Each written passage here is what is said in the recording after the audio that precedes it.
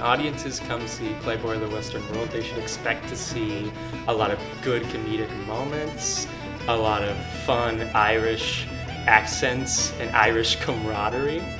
and a lot of surprising twists. The thing that makes Christy the Playboy of the Western World is all the attention that he gets through his, he has a gift for gab, so he's like really good with poetry, and people really latch onto that in the show. So that's why he's the Playboy, because the definition of Playboy in Ireland back then was less of like